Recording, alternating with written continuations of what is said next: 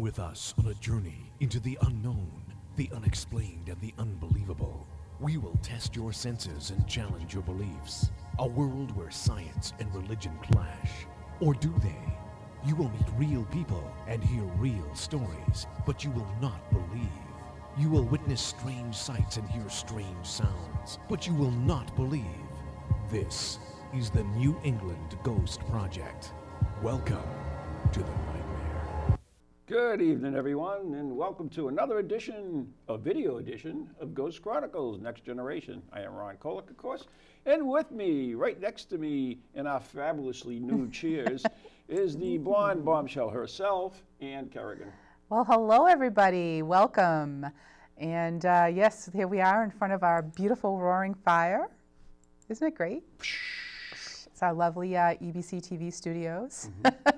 And there's our angel and our beautiful new table. Oh, yes. Right. We are really coming up in the world. Yep. These are the chairs that we rescued. You notice I got the mama chair, and she's got the papa chair. That tells you a lot right there. Yeah, whatever. Yeah, exactly. Whatever.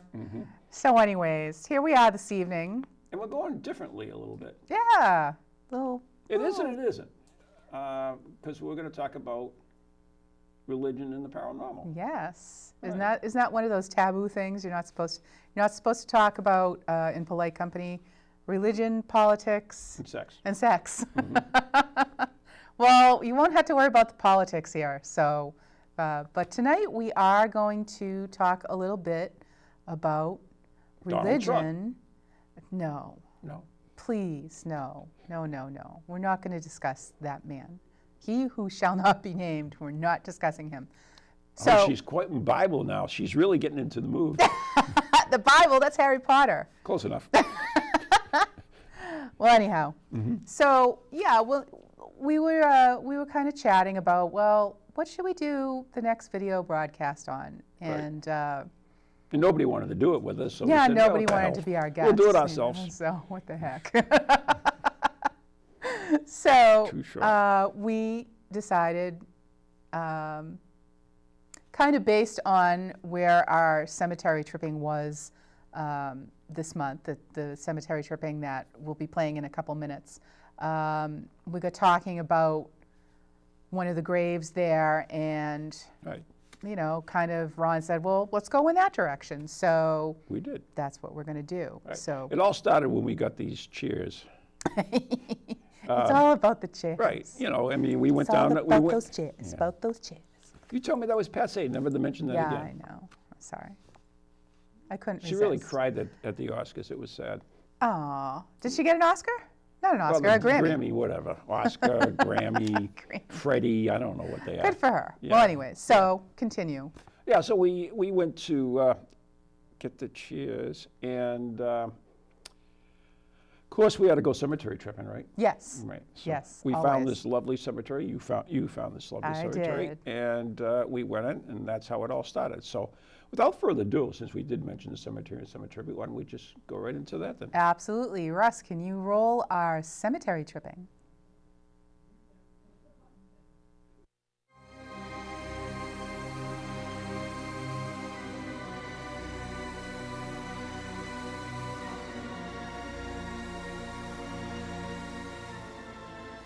Welcome to Cemetery Tripping, where I will feature a different cemetery in each episode that I hope you will seek out and enjoy as much as I do.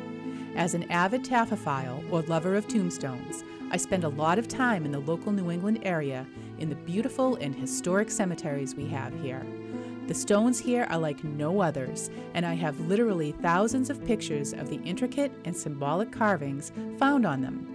You can see my pictures on Facebook by doing a search for Cemetery Tripping. Today we are visiting Precious Blood Cemetery in Woonsocket, Rhode Island, also known as Rhode Island Historical Cemetery No. 6.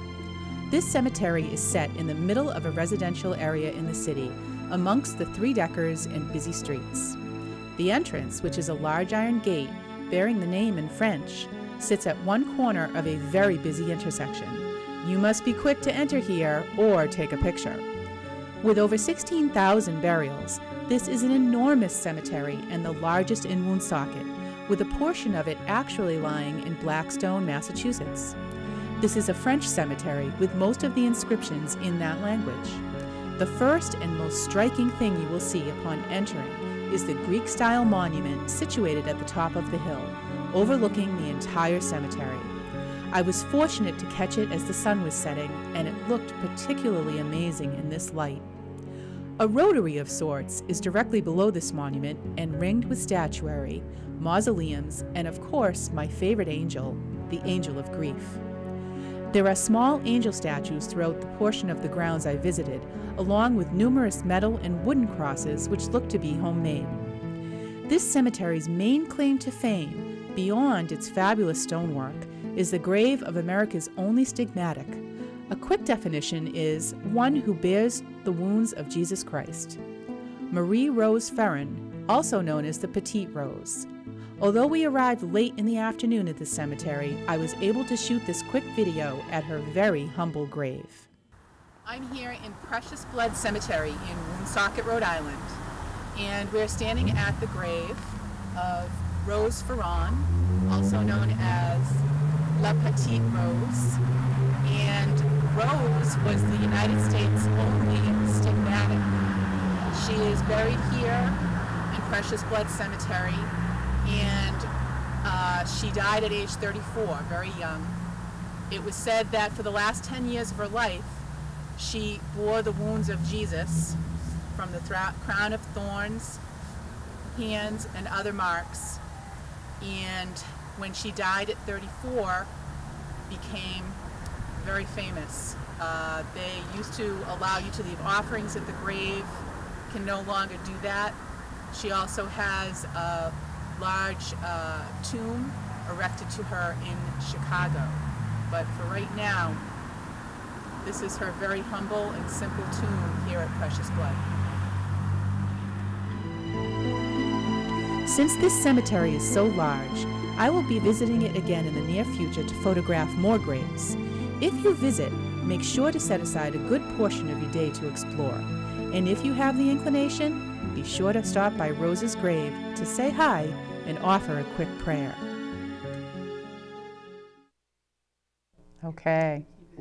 Wow. So that's how we kind of got on the topic of religion in the paranormal. Right. You know, because we went to Precious Blood and learned about Rose Ferron, who was the only U.S. stigmatic, however you want to say it. Mm-hmm. She is not a saint. A lot of people who have that stigmata have been made saints. She is still not, but she was considered a mystic, basically because she spoke with God and had the direct expression of God, you know, through the stigmata on her head and her hands and her feet. But so that was a really interesting thing. And, yeah, and you were saying earlier, before the show, in fact, is, you know, why are we talking about religion and the paranormal? Because this isn't normal, is it? No. No matter what the beliefs are or whatever, it's not normal. This stigmatic, this other things that happen are paranormal. Right, right. And to me, totally, it's the same thing. It's as paranormal as talking about UFOs or Bigfoots or whatever that happens that is out of the norm for regular people. Like Donald Trump. So, oh my goodness, yeah, like him, like that guy. Moving right along. So wait, but people might say, what is a stigmata? Right, right. We and the stigmata, as I mentioned in the video, was you know, having the stigmata. Let me take this back one step. When I was looking for a cemetery in Rhode Island, an interesting cemetery to go to, because we went and got these lovely chairs down in Rhode Island and in Woonsocket. So, you know, I asked my friend Brenda from the Gravestone Girls, I'm like, what's a good cemetery in Rhode Island? And she suggested a few, and then I Googled a few, and I came up with Precious Blood, and she said, oh, yes, go to Precious Blood because there's a stigmatic there.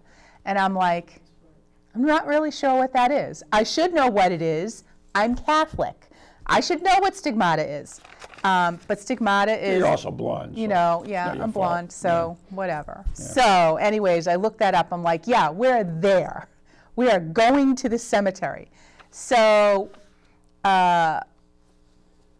we went and we visited Rose, and that was cool. And there was some dried roses there, and there was a coin that Van Helsing was trying desperately to dig out from between the cracks of the There actually is some more footage that we don't have. curb. Yeah, you don't want to see the rest of the footage. No. So, anyways. And I took a dollar bill and I ripped a dollar bill in half, did. and I left half there, and I took half home, and been sleeping with it under my pillow. That's his offering. Yeah. So that I would half have a this buck. There you connection. go. Yeah. You know, but I've been told I should take the other half back when we go and leave it there. Oh, okay. Yeah. Then All I can right. take something else instead. Oh, take Yeah, something? get some change for my money. Take some change. Take 50 cents back. So there is a religious program, and Van Helsing brought this to my attention, called Mother Angelica. Is that the whole name? I'm going to let you go with this. Thanks a lot. This is so much fun. I know. Watch me squirm. So there is this very religious show called Mother Angelica. Is it Speaks? But anyways, she's It's a on nun. the Eternal Word Network, just to let you know. The Eternal Word Network, folks. Look it up. So I hop on YouTube, and there is thank you, Russ. What was that? W what? WTN. EWTN. Okay. So anyways, I hop on YouTube, and bam, here's the show about Rose Ferrone with Mother Angelica. So I just took a little snippet of that, and Mother Angelica is interviewing Jean Savard-Bonin, who is Sounds the French to me. author of, oh yes, French-Canadian, author of A Stigmatist, which was written in 1988. And she lived, I mean, what happened with Rose Ferrone is that she moved from Canada because her father couldn't find work, moved down to Fall River, and then eventually ended up in Woonsocket, where there is a huge French population. So what happened with the author of this book is that she lived 2 doors down from Rose Ferrone. Seriously? Yeah. Oh, that's cool. And went and visited with her. So that's like 667 Neighbor of the Beast. Yeah, okay. Whatever. So went and actually met Rose Ferrone and saw, you know, The stigmata and everything? Yeah, Yeah, really? saw these Wow. things. So anyways, cool. Can we're going to play a clip now, and it's just a couple minutes from this interview with this woman, and Mother Angelica is going to explain about stigmata, and then the author of the book is going to talk about what was observed when it occurred. So let her rip, Russ. Sounds interesting. I know some of you are just saying, what in the world are we talking about? Well, there are many people in the world. I've often thought that there are many people throughout the centuries. Every century has had its stigmatists. Our first that we know of for sure was St. Francis of Assisi, and there have been many. You know, Teresa Neumann, and there have been Padre Pio, and even the great St. Catherine of Siena, who had the stigmata. And that means that they suffered the very wounds and the very pain that Jesus suffered. Not in the same way, because they're finite creatures. But the purpose of this is to make reparation for all the sins in the world, and a constant reminder to us of the action of God upon the soul, and to make reparation for all the sins, and many, many, many, many sins in the world. And so many of them suffer flagellation. I mean, on their body appears these terrible wounds of Jesus. Some had the crown of thorns. A woman I knew, Mrs. Wise, had that, and the stigmata. And they bleed every Friday on the anniversary of our Lord's death and crucifixion. And I know it's a mystery. Suffer from 5 in the morning till 12. She would suffer the passion. She was in pain, something in agony. And that started that way. Then she went into every week. Every Thursday night around midnight, her wounds would start to open, and she would bleed and bleed. And the son, Bill, the brother of Rose, the younger brother, describes it, and he said his mother would have to put big towels because it would squirt on the blood would ooze on the walls and everywhere. And then she the feet, the hands, the crown of thorns, 3/4 of an inch of blood under her eyes, and she represented. That's all during the Passion. The Passion, and she represented the holy face of our Lord. Bill says, I was so surprised once to come in to see my sister and to see it was not my sister anymore, it was Jesus. Whoa. Okay. That's pretty heavy. So, yeah. So that's a little bit of an explanation about what stigmata is. The interesting thing about her, too, is she is one of somewhere between 11 and 13 children. A little bit. Well, it said, I think we're having confusion here because I think she had 11 sisters. Yeah. But. And each one, the mother devoted to a segment of the rosary. And this is a rosary, and this is a segment, one from here to here. Mm-hmm. And her segment, or whatever it's called, deck, I think it's called, turned out to be the crucifixion. Oh, really? Yeah. Oh, neat. And she took on the stigmata, which is the wounds of the crucifixion. So I thought that was intriguing. That is really neat. I hadn't read that anywhere. Yeah. That's an interesting little tidbit. Yeah. Yeah. And the other thing about a stigmatic is you can't be a stigmatic unless you accept it. Mm-hmm. In other words, you have to accept it to be it. In other words, because you're basically, I remember one of the sections I was reading was called a victim soul. Mm-hmm. And so you have to accept that. That's not just, thrown on you. So okay. You have to take that. Imagine doing something like that. It's just amazing. No, and there's so, in my research, I've found that there were, quite a few other very famous stigmatics. Oh, yeah. But I can't imagine, and usually they're very devout at a young age. Mm-hmm. Like Rose was like 12 when she decided she wanted to go into, to be a nun. Mm-hmm.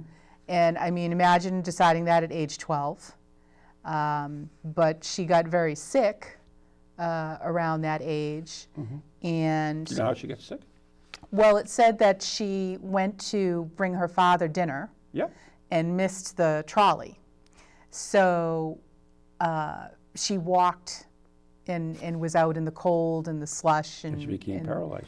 And she came home, had a high temperature, and she woke up the next day, she couldn't move her arms, and then eventually did become paralyzed. Mm-hmm. And she was bedridden.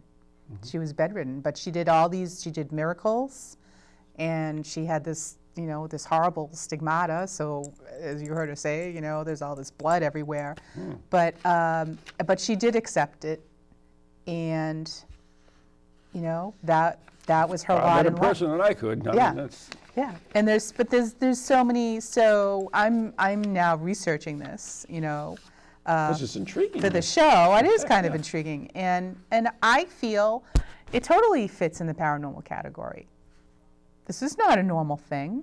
And something else is that, I mean, we have these other people. We have one from Italy, Gemma Umberta Maria Galgani. That's easy for you to say. I know. And Russ, if you want to throw up a picture of her, we have a couple pictures of Gemma. And I'm sorry if I'm mispronouncing it. Maybe it's Gemma, maybe it's Gemma. I'm not Italian, so I'm sorry, I don't know. But she was also a stigmatic, and she was another one of a large family in Italy, and she just started talking to the saints and God and saw the Virgin Mary and told her parents this, and the same deal. She became very ill. It's almost like that's a part of it. and she had tuberculosis. And so she was cared for her whole life, and again with the stigmata, and she actually became a saint. She was recognized and became a saint. And but yeah, with these people who are stigmatics, so what's the difference between you're talking to God, you're talking to the saints, you're seeing visions? Yeah. So that sounds like a psychic, someone who is psychic. I feel, isn't that along similar lines? Yeah, absolutely. I think. Yeah, absolutely. We have Padre Pio, who was also from Italy, and he was a monk, and excuse me, a friar. He was a friar and a priest, and he started, even as a child, he said to his mother, that he was able to see and speak with Jesus, the Virgin Mary, and his guardian angel.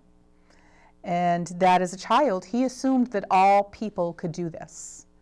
And they say that about psychic children. Exactly. Yeah. Is that they see people, they talk to people. Indigo children, yeah. Indigo children, yeah. And they think that everybody is like this because that's how they've grown up.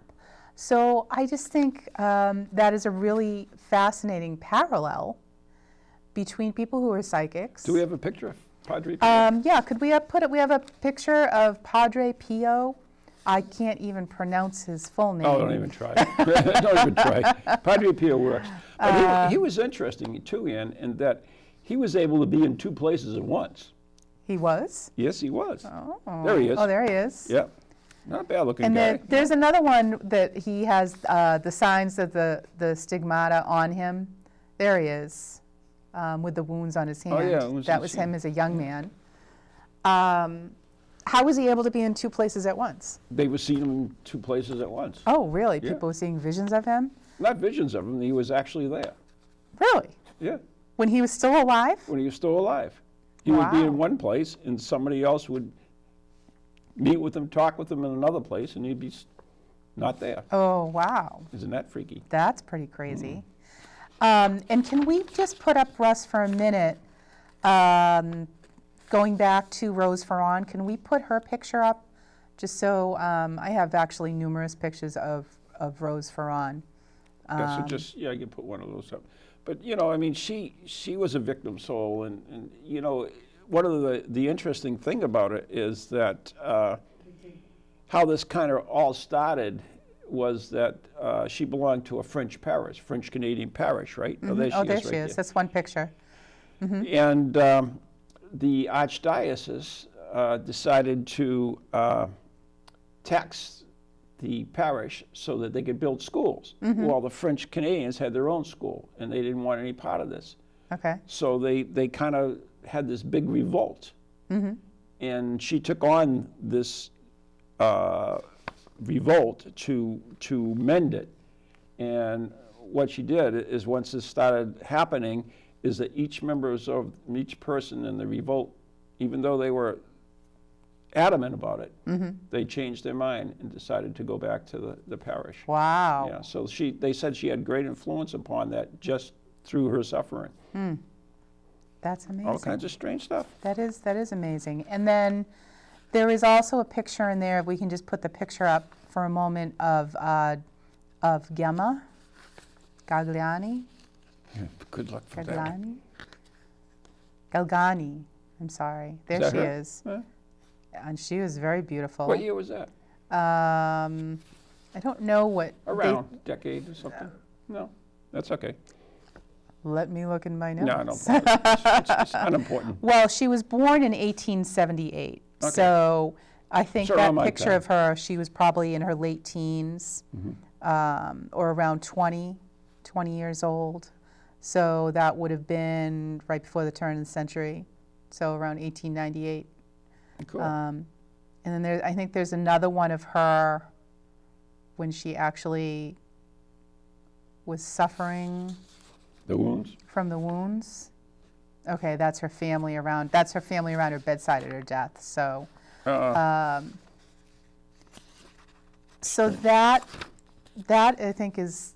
Wait, do I have another stigmatic? Wait, there's one more stigmatic. Okay. I know we have to move on. Okay, going good. We have time. Flipping through my notes here. She put so much work into this. I know. Okay, we can lose that picture now, Russ. Thanks.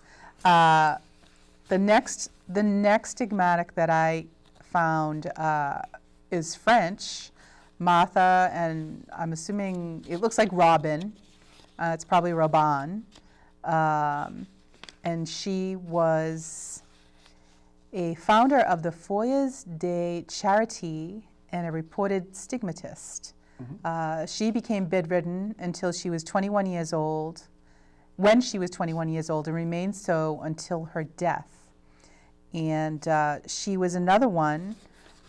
She had typhoid fever and couldn't get out of bed, couldn't walk, and also suffered with the wounds of the stigmatic. And there's, poor thing, yeah, kind of a mess, but had that crown, you know, the bleeding from the crown of Christ, crown of thorns. And this is another woman who I believe is up for beatification. So when you're going to become a saint, someone wants to make you a saint, you have to go through this big process. So what do you mean big process? There's pages, and I mean, one of these, this woman has a file of 17,000 pages submitted to the Vatican in 1996, and she's not a saint yet that I could find. So 17,000? 17,000 pages. Wow. So she was declared in 2014 by Pope Francis, was declared venerable, and a recognition of a miracle could open the door to her beatification. So that is my stigmatic presentation. You know what the interesting thing about it, Anne, is that, you know, we talk, you know, everybody talks about, you know, possession and stuff like that, and all that thing, and how the Catholic Church just jumps on it. It's not an easy thing. They go through that stuff very thoroughly. You know, I mean, like that, 17,000, and you're not, you know, they don't just accept everything that's mentioned, you know. They do their work, you know, to get an exorcism performed, you have to go through a lot. You really do. The psychological doctors and everything else that you have to go through before the thing. There are other methods of exorcism, but talking about the main Catholic Church. And the same with sainthood, and you know, they have a museum of all paranormal stuff, basically, in the Vatican. Really? They do. Oh, that's cool. Yeah, I know you'd like that. I would too. Ooh, museum. Road trip. Honey, Ron and I have to go to the Vatican on a paranormal research mission. Yep. So anyways, and they have lots of things like relics. Yeah. Do you know what a relic is? I do not know what a relic is. Okay. What's a relic? So we're going to talk about, or I'm going to talk about relics. We're going to talk about relics. Okay. So, Russ, if you'll get my list of top relics ready, we will go to it, but don't start yet. So anyways, the word relic is derived from the Latin word meaning reliquis, meaning, guess what? Reliquis, would you guess? What would you guess? Relinquish? Yeah, what do you think it would mean? To give something up? Close enough. Well, that would be the definition. It means left behind. Left behind? Yeah, okay. Yeah. So basically, yeah, you give it, but you leave it behind.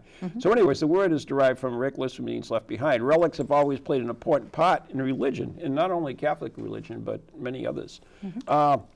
More than decaying body parts in stained rag or cloths, these items became the physical embodiment of God's work on earth. Oh. Many churches during the Middle Ages, okay, this is interesting, cashed in on the hype and created their own religious relics. Oh, nice. at one time there was more than 7 heads of John the Baptist. Ew. Yeah. Oh, no. So I mean, there's if it was a way to make money, then back at that time, especially in the medieval. Wow. So there were different classes of relics. Okay. Okay, there are 3 classes. The first class relic is actually a pot of the saint. A part? Yeah, a pot. A pot. A Excuse pot. our New England accent. Like A part. bone, hair, Oh, blood. okay, a part. Which Okay. I actually have a first-class relic in the blood of Saint Chabel, which we will talk about later. The second-class relic is something that is owned by the saint or instruments of torture that was used against the martyr. Oh. Okay. So they have torture devices? Yeah. So yeah, Nice. these can become relics. And this is the interesting one, though. Okay. A third-class relic. A third-class relic consists of something that has touched a first or second-class relic. Anyone can make their own third-class relic by touching an object against a first and second-class relic. God. So if you got a third-class, This is pretty complicated. So if you got a third-class relic, it's like, whatever. Yeah. You know what I mean? Okay. like- It's kind of like, No, you'll see that a lot of touched times. my hand. The movie star touched my hand. I'm never going to wash it Exactly. again. Joan Jett touched my hand. I've never washed it. Ugh, Yeah, I thought so. Okay. Joan Jett. Oh, baby. Ew, don't gross. Love Joan. She's only little, by the way. I love rock and roll. And Ron. And Ron. She's only little. Yeah, I believe it. Okay. So anyways, let's go into the top 10 relics. So just like on the Tonight Show and Dave Letterman, we will start with number 10. So the number 10 top 10 relic of the world is Yes. the chains of St. Peter. The chains of St. Peter. Apostle Peter was jailed in Jerusalem, shackled in an iron chain for preaching about Jesus. The night before the trial, St. Peter was said to have been released from the chains by an angel and let out of the prison. Today, the chains are housed in a reliquary? Oh, man. Reliquary under the main altar. Reliquary. Wow. In the San Pietro, oh, gosh, da Vecchio, all right. Didn't you review these notes before you brought them? It's freaking Italian. I can't speak English. Basilica in Rome. This is true. The legend says that when the Empress Eudoxia gave the chain to Pope Leo I, he held them next to the chain. Wait a minute. He held them next to the chains from St. Peter's first imprisonment. Wow. You're killing this, Ron. Yeah. Okay. And the 2 chains fused together. Wow. So they took the last ones in that, and that's where they're housed. Okay. Man, I hope they get better than that one. I hope they do too. I think Okay. our audience is praying they do. You know, I mean, no singing, no reading poems to you. This is the next best thing. Maybe I'll have you read these. You want to read them? I don't care. Well, Anyways. it's your bit. Number 9, please. Number 9. Let's move along. Okay. Check that out. That looks like Bigfoot. It is. It's the footprint of the Prophet Muhammad. All right. Number 9. Some Muslims believe that whatever the Prophet Muhammad roamed, his left foot made a lasting impression. Such footprints have been recovered from religious sites throughout the Middle East and are now on display in mosques, museums, and other historical sites throughout the region. One such print is found in the Topkapi Palace Museum in Istanbul, where it is displayed today. Was one leg longer than the other or something? I don't know. Is His that left why foot, whatever slept? touched the earth, it always made a His big left impress. foot made a Bigfoot imprint. Okay. Yeah, see, so it's not just Catholics. We have the there you go. Muslims as well. All right. Okay, number 8, please. Here we go. The Grapevine Cross. Legend has it that Saint Nino, a Cappadocian woman who preached Christianity in Georgia, and we don't mean the state, Okay. that's the country, in the 4th century was said... Ukraine, No, right? no, Georgia, it's... You said not the state. Right. Okay. So it's Ukraine. It's a country now. Well, it was in Russia, right? It was in Georgia? Russia, but Okay. it's its own country. But Ukraine, Russia, whatever. Whatever. Okay. In the 4th century was said to have been given a grapevine cross. The cross, with particular drooping arms, was made by the Virgin Mary herself. You're not going to see it on there. These are just the buildings. Oh, okay. It's like its original bearer, the cross, now is a major symbol of Georgian Orthodox Church, and wandered several countries before it found a home in the Sionani Cathedral in Tabaisi, Georgia, where it is now displayed. Yay, Van Helsing. They're killing me. They're killing me. Wow. All All right. Here we go. Number 7 Oh, thank God. of the top. Back in the USSR. Yeah, Okay, yeah. there's your singing. The tunic of the Blessed Virgin. Oh. Okay. While Francis Chade's Cathedral, or Chade's, Move along. Yeah, Chatra? is one of the finest examples of Gothic architecture. It isn't the only reason pilgrims flock there each year.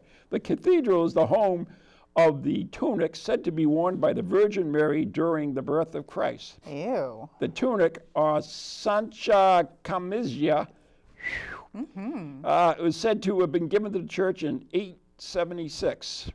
I remember that. And was thought to have been destroyed in a fire in 1194. 3 days later, it was found miraculously unharmed in the treasury, which the bishop claimed was a sign from the Mary herself. Wow, how do you like that? Wow. All right. So moving right along. Number 6 of the top relics of the world. You'll love this one. Buddha's tooth. Buddha's tooth? Buddha's tooth. Buddha? Buddha.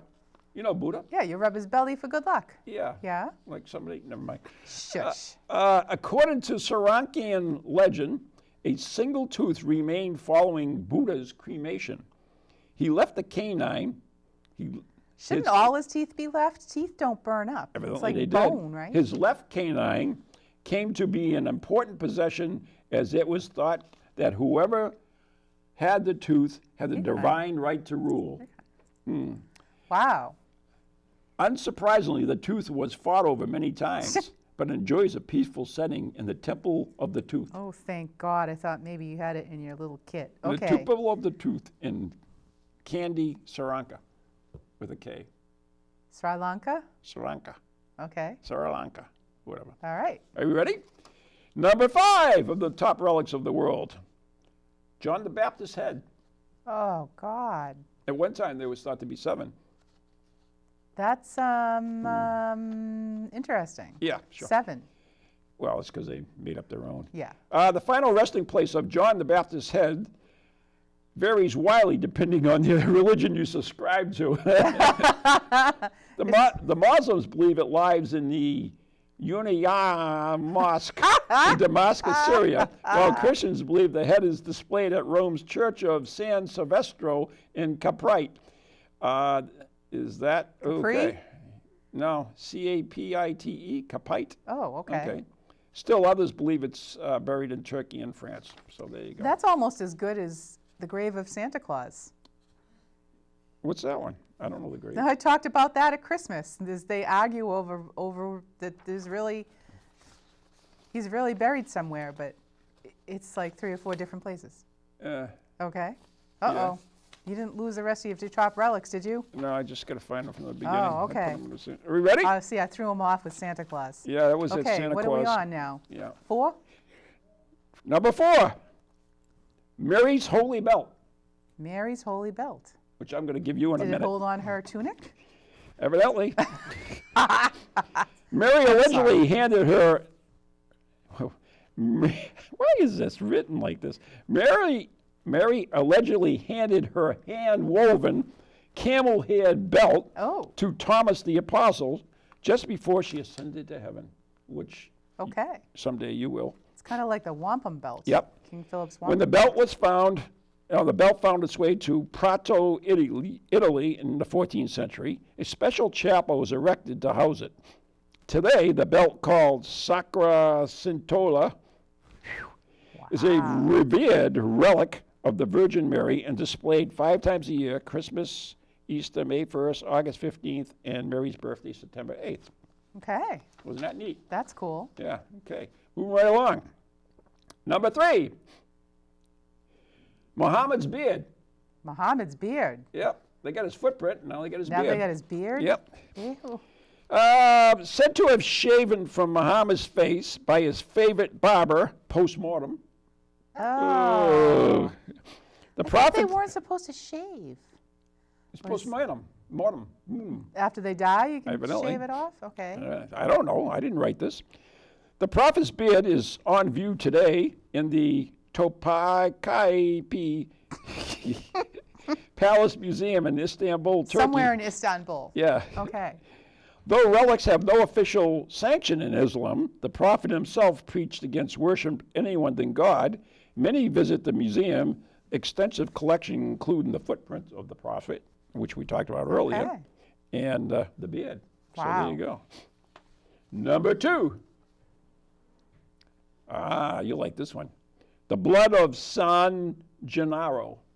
Oh, I've actually heard of this one. Really? Okay. Yeah, You did? I did. Each year, the people of Naples, Italy, gather on the anniversary of the martyrdom of their patron saint, San Gennaro, to watch a miracle. Oh, they get to see this. The liquefying of the saint's dried blood. And I'm going to talk about that after these are all over. All right. The miracle occurs like clockwork on September 19th, and as many as 18 additional times a year. The fact of the phenomena, you notice they say phenomena, just like paranormal phenomena, Yes. has been Imagine. questioned by scientists, has never stopped the celebration. Many believe the so-called miracle of the blood serves to protect the town from harm, such as the nearby Mount Vesuvius. We know all about that, right? Vesuvius? Yeah, that too. Okay. The belief has been partially legitimized in years when the blood failed to liquefy and bad things happened. Uh-oh. Witnessed in 1527's plague, an earthquake in 1980, and even a defeat of the Napoli soccer team. Oh, jeez. Hey, you know what I'm saying? That's a horrible That's awful. thing, yeah. You know, if that didn't liquefy, they would have never lost. Oh, well. Anyway, so the number 1 relic of the world is the Shroud of Turin. Oh, I know that one. Yes. Even I know that, as lapsed as I am. Yep, the Shroud of Turin, yellowed, 14 feet long, linen. It's believed to be the burial cloth. Thank you very much. And it has drawn millions to the Italian city of Turin. Of course, that's where it's kept. Of course. While the shroud bears the image of a crucified man with wounds similar to those endured by genius, carbon dating in the original one was dated at 1988 and showed the cloth between 1260 and 1390. Therefore, it could not have been used to wrap Claw's body, but there is actually a lot of thing about it. Test results have never stopped pilgrims flocking to it. And so anyways, but okay, that's the top 10 list. So we can switch back to me over here. There we go. Here we are. Yes, we're Okay. back. So the Shroud of Turin, which is a really interesting thing. I had the opportunity, the Passionates, okay, they're a religious sect of the Catholic Church. They have been commissioned by the Vatican to produce a certified replica of the shroud, and they take it around to different churches. Okay. And I had the rare opportunity to go to one of these and see it. It's 14 feet long. That thing is huge. Wow. Because it's both sides of the body. Oh, okay. So, you know, they wrapped it. So, and it was really a great, in fact, if Russ can home in on me right now, I can hold these up right here, and he can home in on me and see that. Okay. These are actually scapulars, and you remember these, Anne, right? Oh, clearly. Yeah. You put them around your neck, and they burst into flames. Yep, Yes, right. you went into it. They did. These Yep. are the black scapulars of the Passionates. Okay. And they are entrusted with this replica. It's an exact replica of it. Okay, thank you very much, Russ. Okay. So this is, I got that there along with a couple other neat things. So Russ, we can go back to the wide shot. Thank you very much. Unless you want to look at the middle of Ron's chest all night. I don't know. Do that. It's kind of It's not very exciting. sexy. But So anyways, it was kind of cool because they showed the shroud itself, and they showed all the marks on it, and they showed how a person suffered these. In other words, you know, these are blood stains and so forth on there. So they actually took people out of the audience and showed them what it would look like, and how, you know, they had their own, like a cloth they would put over it if they suffered the wounds, because they put like a dye on them and everything. It was really interesting. That's cool. And there's a lot of speculation about it, and yes, there was carbon dating done, but one of the things that occurred was that there was a fire as well. Right. In the Middle Ages, where the Shroud of Turin was housed, and the cloth was repaired. So one of the theories is that the section that they took, because they were only given a little tiny piece of the shroud, because it is a relic, was the section from that era where the fire occurred. Oh, could be. I mean, but interestingly enough, this year at Spirit Quest, of course, Spirit Quest is a yearly convention, or I hate to say a convention, paranormal experience that I hold every September. And this year, I believe it's on the 27th or so, whatever. You can check the website out. But it is called Angels and Demons, because we always do a theme. And I will be doing a presentation on the Shroud of Turin, and we'll be looking at all the different aspects of it. And awesome. I have a 7-foot reproduction of the Shroud of Turin. Oh, nice. So that I will have that on display along with some other artifacts as well. So it's going to be interesting. So if you want to learn more about the Shroud of Turin, you can go to Spirit Quest and check that out. So that's going to be kind of cool. NewEnglandGhostProject.com. There you go. NEGhostProject.com. So those are the top 10 relics of the world. Okay. So now we have another top 10 list, believe it or not. Uh-oh. And this is... Be afraid. This is really interesting. So, Russ, we are going to do the top 10 odd relics of the world. Okay. Because, you know, that's me. They're still relics, though. They are relics. Okay. They are official relics. They're official relics. As I describe them, you will see why they are odd. Like Ron. Like Ron. So, can we have number 10, please? All right. This is the Mandy Lion of Edessa. The Mandy Lion, M-A-N-D-Y-L-I-O-N, so Mandy Lion. Okay. It's the poor man's Shroud of Turin. All right. The Mandy Lion of Edessa is a towel on which Jesus had dried his face. In other words, somebody gave him a towel and he dried his face on it. The legend behind the relic is the towel was created after a Turkish king, Agaba of Edessa, commissioned an artist to produce a portrait of Christ. Okay. After failing to capture Christ's brilliance, the artist was given a towel by Christ himself. When the artist returned with the Mandy Lion, the king was cured of leprosy. Oh, God. And leprosy. Mandy Lion of Edessa remains one of the most important relics of the Vatican's collection and is currently resided in the Pope's private chapel. Oh, wow. Yeah.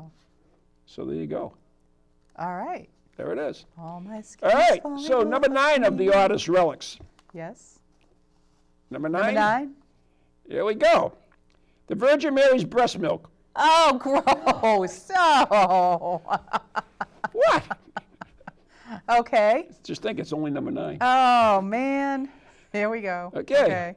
The holy breast milk was an extremely popular relic during the Middle Ages. Really? An entire church was built outside of Bethlehem on a rock which had miraculously turned white after coming in contact with the Virgin's milk as she breastfed Christ. Wow. Another legend says St. Bernard was praying before the statue of the Madonna when milk sprayed from the breast of the statue into his mouth. Many vials of milk were taken and transported all over Europe. French theologian John Calvin had the Virgin Mary been a cow, her whole life would have been produced for such quantities. Terrible. All right, move along, move along. What? Nothing to see here. Move along. Oh, my God, what is that? There we go, number 8. Now, this is the only... That's somebody's finger? This is the only item that made both lists. What this is it? Buddha's tooth. Oh, gross. Oh, it's Buddha's tooth. Ew. After Buddha was cremated, his left canine tooth was found in the ashes by his disciple Kemba, who gave it to the king of Brahmada so that could be venerated. Legend began to circulate, and the most prominent of which was that whoever possessed the divine right of the king, in other words, whoever was king. Many wars were fought for no other reason to own a tooth. Okay, if you're listening to this show on a podcast, count yourself fortunate. That's all I have to say. Oh, you don't like his tooth? Yeah, no. The tooth was said to be responsible for converting many Indian kings to Buddhism, performing miracles each time it was threatened with destruction, and is now placed within 7 golden caskets and displayed on special ceremonies. Thank God. All right.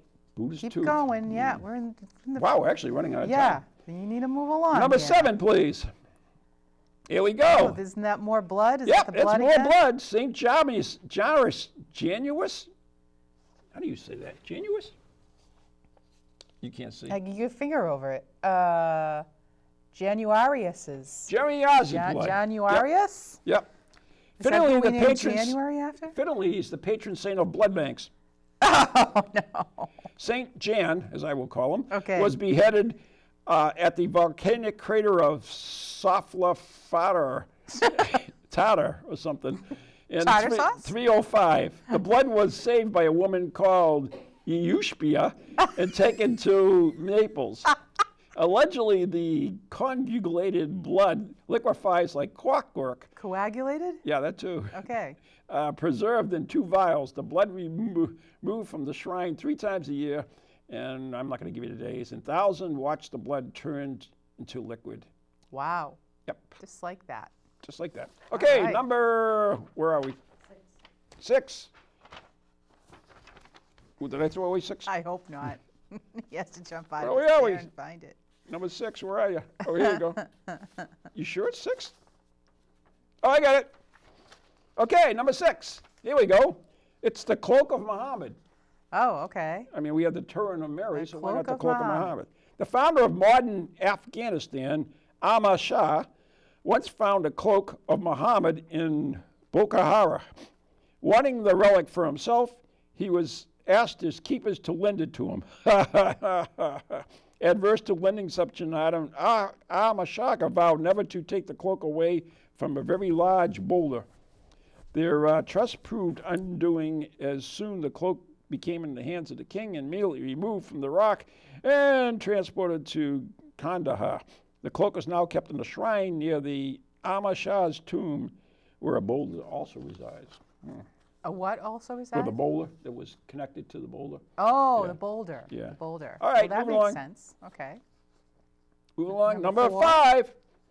I thought we just did number 5. That was 6. Oh, okay. 5. Time flies by when you're having Oh, fun. it is. The Shrine of the Magi. All right. All right? The remains of 3 wise men arrived in Cologne in 1164 after being gathered in Jerusalem by St. Helena and after being held for a number of years in Constantinople and Milan. The shrine itself is elaborately decorated with gold-plated triple esophagus. Ooh, that's what we're looking at there, right? And held at the Cathedral Cologne. It is the largest reliquary, whatever. Reliquary? Yeah, in the Western world. Relics have become such an important aspect of Cologne's sense of identity that the 3 crowns on the city's coat of arms represent it.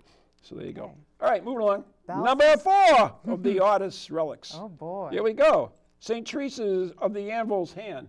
Oh. St. Teresa had a surprising role in the Spanish Civil War in the ensuing Franciscan, what's his name? Franco's dictatorship. You know Franco? Okay. He ruled Spain. Okay. Okay. Yeah. Catholicism was a major aspect of Franco's regime, and St. Teresa was used as a propaganda tool in endorsing his offensive ideology and warped representation of the traditional Spain. Wow. In 1937, the future tyrant Francisco Franco acquired the hand of St. Teresa Ew. after it had been stolen from a convent in Ronda. He took the mummified hand wherever he went, and even slept with it beneath his pillow. Oh, gross. That's nasty. He was obsessed. Just to for it. luck? Yep, he was obsessed with and ended up in his death clutching it in 1975. Oh, how sweet. Okay, moving right along. Number 3 of the most odd religious things. And what could be worse than a hand? How about the whole arm? Oh. Mary Magdalene's arm, the whole arm. In 1191, St. Hugh visited the Abbey of Freekamp, shown the Abbey's relic of Mary Magdalene's arm. He tried to take a piece, finding difficult to remove the chunky manual.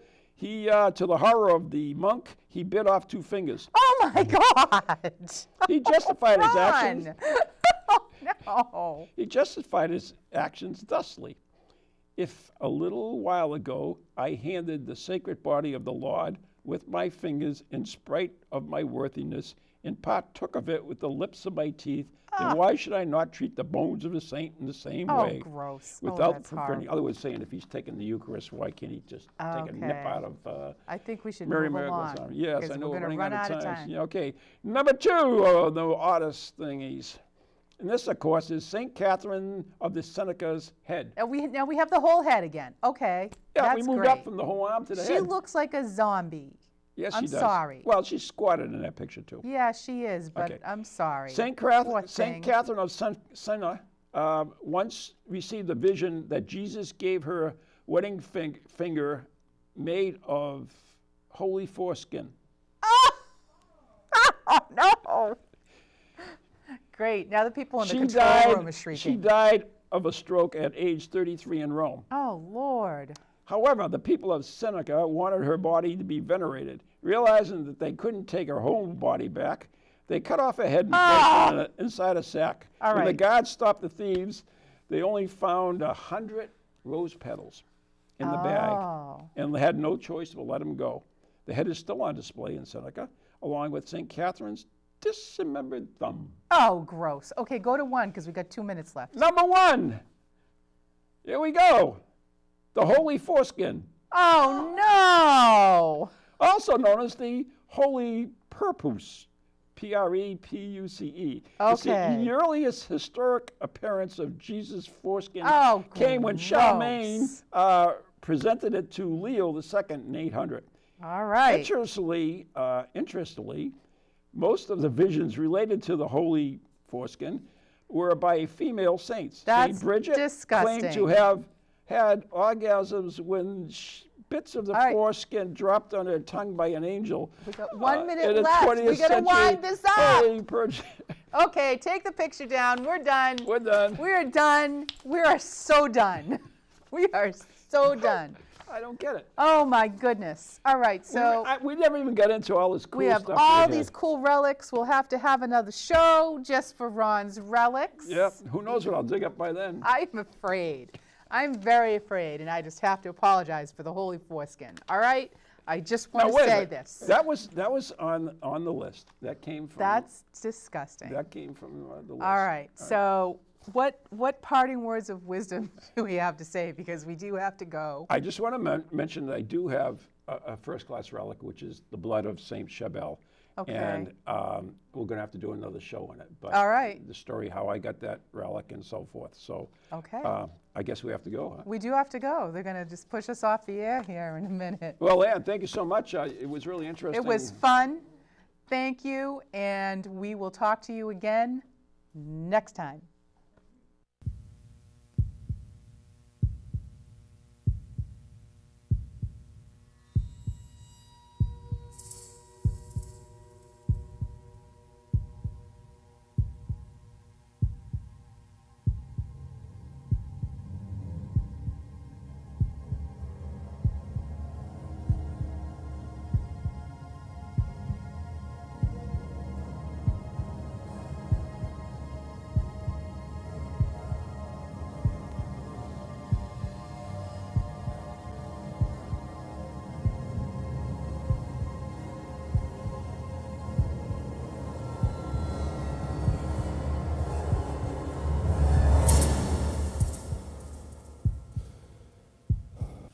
From goalies to ghosties, long-leggedy beasties, and things that go bump in the night. Deliver us, good Lord.